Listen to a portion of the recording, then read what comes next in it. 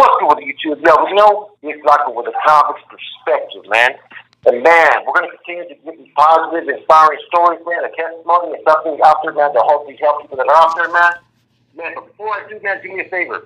Hit the like button, hit the comments, subscribe. Man, hit that bell notification for your boy, man.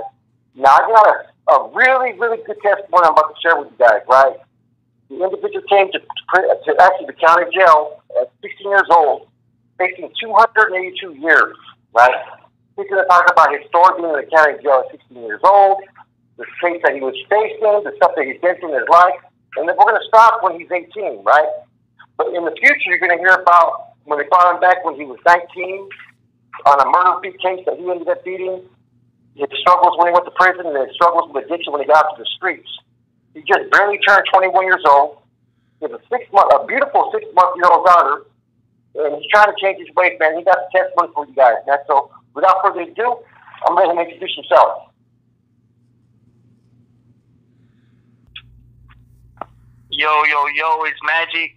I just want to introduce myself, but before I get into introducing myself or saying where I'm from or anything like that, I want to make it clear, very clear, that I'm not trying to glorify the life that I've had or anything that had to do with it growing up. Yeah, it was fun and all, but man, let me tell you, it's not nothing nice, you know. It gets real in the streets, for real. But anyways, introduce myself. My name is Magic. I'm from Southside Tucson. I grew up on a road called Bilby Street. I don't know if anyone's heard of it or not. That's besides the fact. I just want to get a little into my life, you know. I hope that maybe this can reach somebody, you know what I mean? Whether it's a kid, whether it's a teenager, you know, someone my age, you know, a parent or whatnot, you know. I just really hope it could touch someone's heart and see that this is not the way to grow up. If you can choose otherwise, you know, whether you find Jesus or whatever your higher power is, you know, like it's not nice out here in the streets, you know. Anyways, well, look, so I'll start off around when I was like 10, 11 years old. You know, everything was good, everything was cool. You know, there was a lot. Don't get me wrong, there was a lot of stuff going on. There was a lot of wrong going on around me, but I didn't know none of that. I was oblivious to all that because of the fact that I was so young, and all that stuff was normal to me in my life. There's a whole lot going on, you know, and well, everything was all good until, you know, I started realizing that my mama wasn't there. You know what I mean? We didn't have no parents. It was me and 2 other younger siblings. And well, like time passes, and one day my baby sister, she comes crying to me and she's telling me she's hungry. You know what I mean? And you know, I realized I'm hungry too. You know, it was the worst thing ever. You know, I'm like 11, 12 years old. You know what I'm saying? And that was rough. That was rough. It made me sad. It broke my heart because my mom was in the room. Their daddy's in the room too. My stepdad, you know, you know, when you're stuck in that room, you know what I mean? I'm pretty sure a lot of us know what that means, you know what I mean, when our parents are just stuck in that room. But man, let me tell you, my mama would get food stamps, $1,200 of food stamps for every one of her kids that she couldn't raise. Let me put that out there. And she wouldn't spend a single dollar of it on food, you know what I'm saying? So your boy Magic had to get up and had to do something about it, you know what I mean? And me going out into the real world, you know, it's tough. You know, I had to do certain things for money that not a regular person at 11, 12 years old should be doing, you know what I mean? Like at all, not one bit. And you know, I got into the gang life. I got into the hustling life, you know what I mean? We're selling stuff that we probably shouldn't be selling, you know what I mean? I had to do what I had to do for my family, you know what I mean? My baby sister, my baby brother was hungry, you know what I mean? I came home every day with food and they was happy, you know what I mean? So it was like if I was raising them too, you know what I mean? But at the same time, I'm being raised by the streets, you know what I mean? And well, let me fast forward a little.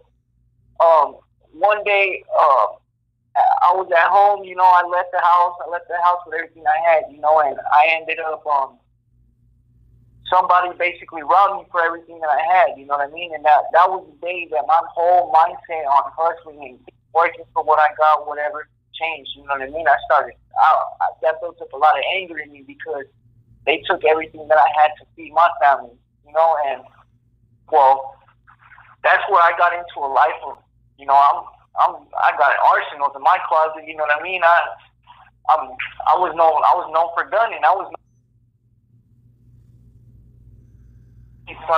That's when I started robbing. That's when I started doing all types of stuff that I should not have been doing, you know what I mean?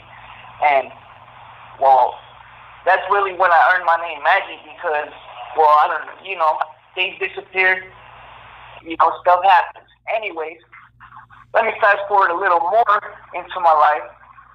So I grew up going in and out of juvenile, you know what I mean? My mama, she couldn't handle the job of being a parent. When I first went into juvenile, my baby sister and my baby brother got taken away from CPS.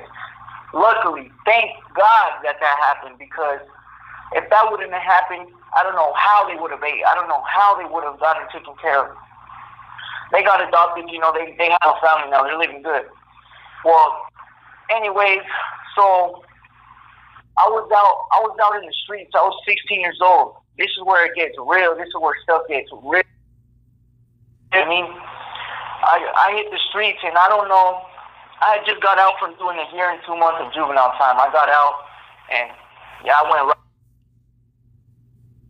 I had a job in my life. I don't know how to work, so I got right back to doing what I knew how to do. I got to filling foods back. I got to robbing food, you know.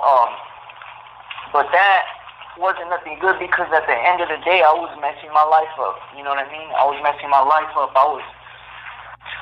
There was people I was robbing that they had problems with me. I started problems with a whole other gang here in Tucson. They started a little war on the south side here.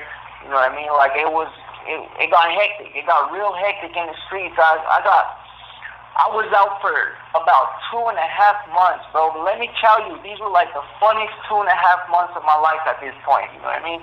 Me and a certain friend caught for a lot of this stuff we done. Me and bro, we touched $90,000 in a time frame of 2 months, bro. Like a 16-year-old with 50 racks, man. I was turned up, bro. You know what I'm saying? But one of these days, one day it all changed. You know, I left the trap. I had U.S. Marshals looking for me. I had U.S. Marshals raiding cribs in Phoenix, raiding cribs in Tucson looking for me.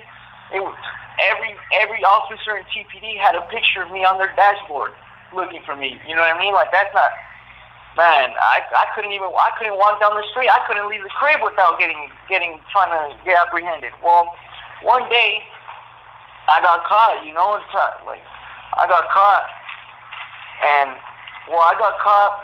When I was arrested, I thought I was good. You know, I thought I was good. They arrested me originally on 5 charges. It was an aggravated assault with a deadly weapon, an armed robbery, possession of narcotics, some paraphernalia, and another aggravated assault with a deadly weapon. So I thought, I'm good. You know, I'll be out within a couple of years, whatever. You know, I'll be all right. Whatever. I hit the county. They charged me as an adult. Mind you, they tried me as an adult at 16 years old. And I go, you know, 3 days. I spent like 3, 4, 5 days in county, and then I'm going to my indictment hearing. You know, I'm not really tripping on nothing. And when I sit down and see the indictments, let me say the indictment, plural. There's 4 indictments sitting in front of me. The first one in front of me says attempted murder. The next 2 say aggravated assault with a deadly weapon. And an armed robbery case with 6 armed robberies on it. Well, let me tell you, it added up to like 47 felonies in total with 4 separate cases. Man, that shit was nothing nice, bro. Nothing nice. I was scared in that moment. I'm 16. I already messed up my whole life. I'm never coming home. A month later, I go to court, and, you know, they got so much evidence on me that, man, it was not funny. It was not even nothing to joke about. And when I was out, I thought it was all fun. I thought it was all fun and games. And at this moment, they're telling me I cannot plead. I cannot plead. I can't have a plea. They're forcing me to trial. You know, at trial, I know that I'll be guilty and lose because I'm on camera for a lot of this stuff, bro. You know, they had me for 3 shootings and 6 armed robberies was the main things they were trying to get me for. And man, 55 to 282 years is a lot of time to look at 16. You know, they wouldn't have gave me 55. They would not have gave me 55 years. Man, if they would have gave me 150 years, I would have been lucky. Man, I'll be out by the time I'm 290. You know what I mean? Like, man, it's crazy. But let me tell you, when I was out there, I didn't think about none of this. I wasn't thinking none of this. All I've ever wanted in my life was a family, and I couldn't find that. I couldn't get that from nobody. I couldn't get that from nothing. I thought I had a family when I was out there with these people. We're jacking people. We're doing all types of stuff, man. But the moment I get arrested, let me tell you, everything that I had out there, from product to clothes to money, man, the moment I get locked up, all that goes out the window. All that goes out the window because they won't even drop a $100 check on my book. Not a single dollar went to my books. But you know, it's all right because they can have all that. Let me tell you a little more about life in the juvenile. Man, you know, you're looking at a lot of times, so you really don't care. You don't care. You don't have a single care in the world, not one. You know, I'm in here, and there's a CO. We're gonna say her name is Fergus because I'm not gonna say her exact name. She was mean. She was a B word. She was real mean, bro. Like, she made my life hell.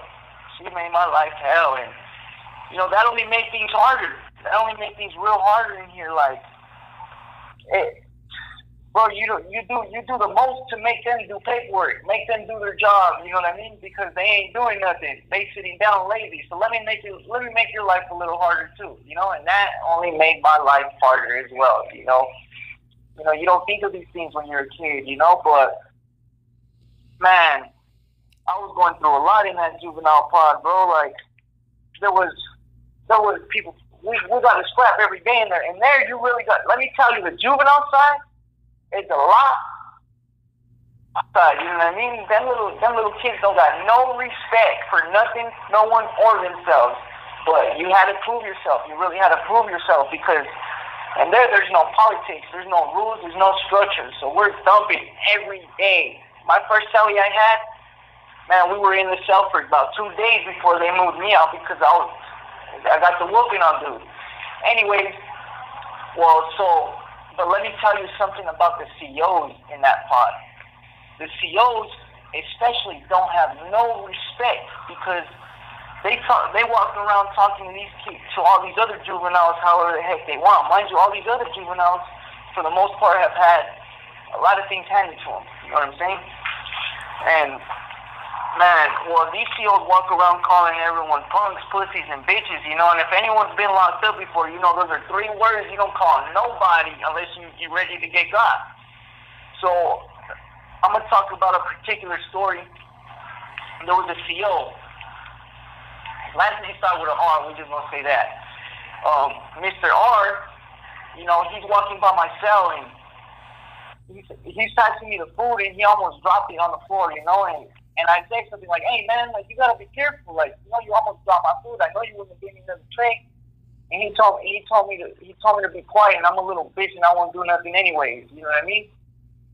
So I was like, hey, man, let me tell you, you could talk to all the rest of these other kids around here however the heck you want, but me, I'm not the one. You know, I'm not the one to talk to like that. I was raised differently. I was brought up a little differently, bro. And right now, I really could care less about none of this. You know, I'm getting life for all I care, you know what I mean? And whatever, dude laughed and he said whatever, punk, you know what I mean? And the biggest mistake that CO made of his job was letting everybody out for day room after that. He didn't lock me down, he didn't take my day room, nothing. He let me out for day room, and we're sitting, you know, and the whole time I'm plotting. He has no idea, and I'm just mugging, dude. I'm plotting. I know that I want to get this CO. This is a CO. This is an officer that works here. You know what I mean? I'm barely about to turn 17.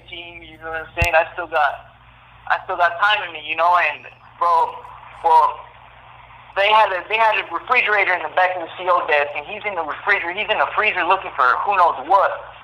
But man, let me tell you, the moment he shut that freezer door, I was right there to crack him. I got the stick, you know. Man, let me tell you, I've never gotten so much. I've never beat someone up so bad before. Never. And this was a CO, you know, someone that's trained to fight and slam and do all types of nonsense, you know what I mean? Man, I knee dude in the face. Bro, I got... It was so bad that he couldn't even hit the button on his radio to get help. It's like, I had all the juveniles in the pod talking, yeah, get that fool, Magic, get him. You know what I mean? It was, man, I was hyped up. I was hyped up, bro. I was gaining on dude. I had him marked up. Well, eventually the tag team comes in, and the tag team is like, it's basically it's a group of COs that, you know, they, for anyone that's not cooperating whatsoever, they get sent in, and they fuck people up. Let me tell you, excuse my language, but man, they fuck people up. And well, they came in, finally grabbed me, they snatched me up, they took me to a cell, and man, when I got to that cell, it was not nothing nice. Let me tell you, the way he looked, whew, let me tell you, my face was way worse. My face was way worse. These COs, I guess they're allowed to stomp people out and fuck fools up. You know, don't matter how old they is, because they're charged as adults, right? You know, so they can do people in bad. But man, that was like one of the worst ass beatings I've ever gotten in my life. There was 6 COs beating on me. But the craziest part about all of this is, like, a week or so later, this CO comes back. The CO that I had ran up on behind the CO desk. Like, this all happened behind the CO desk. It's unheard of. It's never been done before. You know, it's like a legend in that pod forever.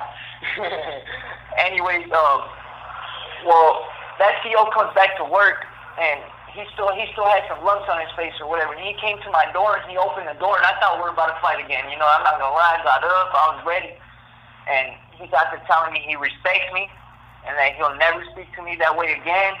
And like he basically gave me his respect, you know. And like, even COs were talking about this for like the longest time. I'm telling you, when I say I was a legend, I was like a legend in that pod. I swear to God. Well, it wasn't nothing good though neither, because that really made me go crazy after that, because they have this thing called cuff status. You come out of your cell, you're in a cell by yourself, and you have to come behind your back. You got shackles on, sometimes a belly chain, depending on the COs. You know what I mean? And man, it's not cool. And given that you're on status and they have to give everyone else time to come out, you come out like once, twice, 3 times a week. There was a time where I didn't come out for a month and a half. Man, that shit was all bad. And there was during that time where I'm on cuff status, I like 2 weeks, like maybe a month after that, I called one of my family members in, and this is where I got information that, well, I found out that my cousin got killed. This was my bro, for real. This was my dog, you know, and they shot him in the head with an AR. You know, that was like one of the worstest things that I could hear, because during this whole other time, I keep hearing every other month that someone's dying. One of my homies is dying. One of my homies is dying. But when I found out that my cousin died, man, that was all bad. Like, that was like the only family member I had ever been close to. And he was in the streets too with me, you know? So that's probably why we was close. But, man, it was all bad. But let me tell you, it gets worse. A couple weeks passed by, you know, I'm going crazy. I'm drawing pictures of my cousin on the wall, you know? I'm doing all types of stuff. And, well, one day, some new kid comes in. They locked him up for a murder. And he happens to be the person who allegedly killed my cousin, you know? Man, that was hard. That was real hard. I have to watch this guy. I have to watch this guy be happy every day, you know? And well, from that moment on, I knew what I wanted to do to that dude, you know what I mean? I knew what I wanted to do to that guy. And well, I plotted these whole next few months. I plotted, and you know, I made a couple bangers. I don't know if anyone knows what that is, but it should be common sense. You know what I mean? I made a couple bangers, and well, they had taken me off cuff status, and I had a celly, and me and him were real cool. And I kind of let him know what it was because these COs were gonna move that dude that killed my cousin. So you know what I mean? They had no idea that I had any relations to the person he killed, nothing like that. They had no clue. They were gonna move him into my cell because of overflow. Well, you know, I was ready. I was ready for him to come into that cell, man. I was ready to, I was gonna do something that would have completely messed everything up. Worse, even worse. You know, they would have gave me 350 years. You know what I'm saying? Who knows? But they were gonna. The moment they were about to put him in, he was sitting outside of my door. He told the COs that he didn't feel safe going in my cell. Yeah, straight pussy.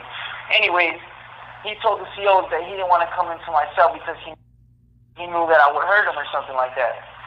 And you know, the COs took me out of my cell. They took my cellie out and they searched my whole cell and they found a couple of shanks in my mattress. You know what I mean? Not one, but two. And I got charged for that. Mind you, I had just gotten off cuff status. I was off cuff status for about 2 weeks. Man, right back on cuff status, you know what I'm saying? And that's where I turned 17 on cuff status. But it was even worse for me in my head because I'm like, damn, that was my only opportunity to do anything for my cousin. And, you know, I couldn't even get it done, you know what I mean? If they wouldn't have found nothing in my cell, there would have been other ways to do something for it. Let me tell you, that kind of saved me. Because I would have did something that I would have regretted for the rest of my life. But, well, I'm 17, you know, I'm on cuff status now, I'm pretty sure about myself. Like, I'm right there alone. Like, I'm alone and I'm going through so much. And there was this other CO, another female CO, you know, they ended up moving her to the pod, and, you know, she was real nice to me. She was real nice, you know, and me being the crazy young-minded person that I was, I try to holler, I spit my little game, you know what I'm saying? Eventually I got in there, you know what I'm saying? I got in there. I had this CO telling me she loved me every day before she left work. It was cool, you know. So she really helped me out the rest of my time. She was cool. She was nice, you know what I mean? She was nice to me. Not every CO is nice. Every CO is mean, you know what I'm saying? Every CO is mean. So I took advantage of that. Man, my Flacco, he laughing right now. He's like, yeah, but I had to take advantage of that. You know, it was the only thing positive in my life at the moment. And you know, she would bring me food from the streets. You know what I'm saying? And that was about it. You know what I'm saying? It was nothing crazy. Oh yeah. So let me tell you why my life went to hell again. So they ended up she was working overtime one day. And they had her in the female pod, in the crazy pod. It's where the crazy females are, man. These females are nuts. They're insane. But females started disrespecting her, and she started saying all types of crazy stuff to her. And she cuffed this female up to the bed. And she had her there all day. She left her there all day. When she left her shift, she left her there cuffed up. She ended up getting fired for that, you know what I'm saying? And, you know, that's when I lost contact with her, you know what I mean? Because I couldn't just get out in a couple months like everyone else did and, you know, hit her up or nothing like that. You know, I was ready to go to the penitentiary. So, yeah, I was ready to go to the finta, man, you know what I'm saying? Like, it was, anyways, a few months go by, you know, and eventually, mind you, I didn't mention that all this time that when I was on the streets and I had all that money, you know, some of that money I was putting away at this other female's house, and this female helped me get a lawyer when I got locked up.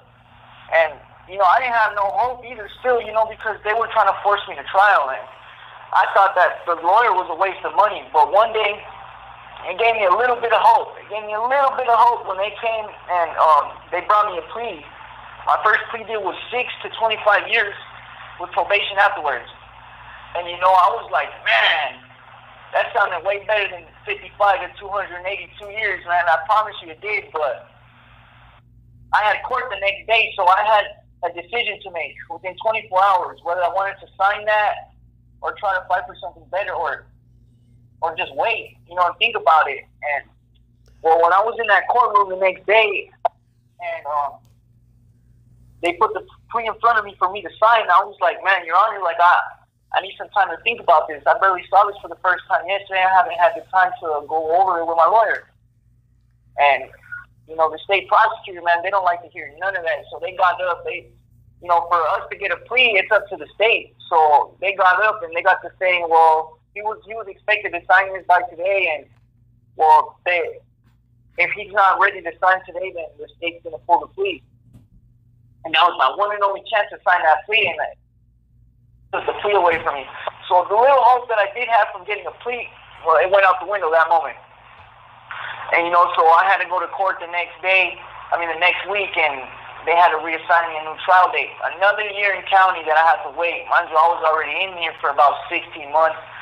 Man, I'm like, wow, I gotta wait another year to find out if I'm gonna get 100 years or not, you know. And I knew that I was as guilty as far as, you know what I mean. And this was like, it was messed up, because in my head I would have signed that if I would have knew that they were gonna take it from me at that moment. I knew I was gonna sign. Well, one day my lawyer came and told me that he might have something that could help me. And it was a case law. I don't remember the exact case law, but it basically stated that anyone that catches a case under the age of 18, whether they are charged in the door or not, they cannot get an aggravated sentence. So therefore, they could not force me to trial. They could not force me to go to trial. And they had to shoot me a plea. They had to give me a plea that was unaggravated. So long story short, I ended up getting a plea. I had gotten like 3 shootings dismissed because of the circumstances that they all happened. And I had to sign for 3 armed robberies, and then my other 3 armed robberies would go out the window. And all the little other add-ons, they were already irrelevant. So I signed, you know, they stand 3 to 5 years. I'm like, wow, you know, that's got to be God. That's got to be God, you know. He's real, you know. And I signed that plea quick. 3 to 5 years. I was at the time, I was 17. I was about to turn 18 a month later.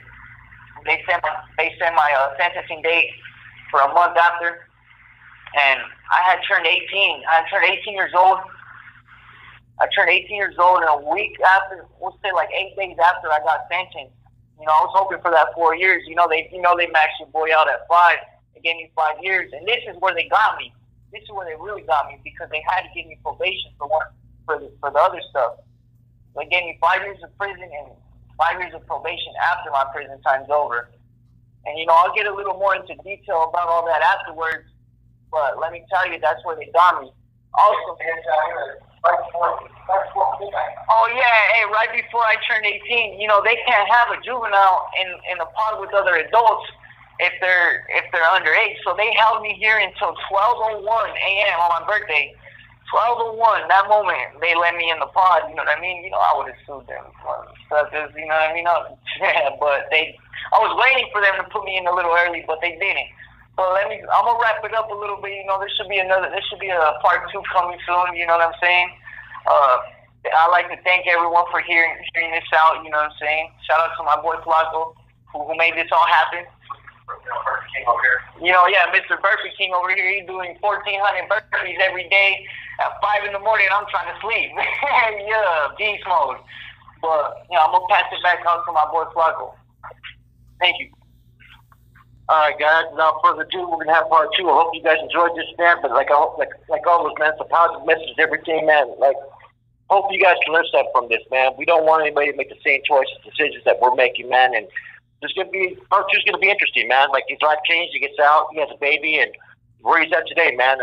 You know, he's walking the same walk I'm trying to walk right now. So without further ado, you guys have a good one.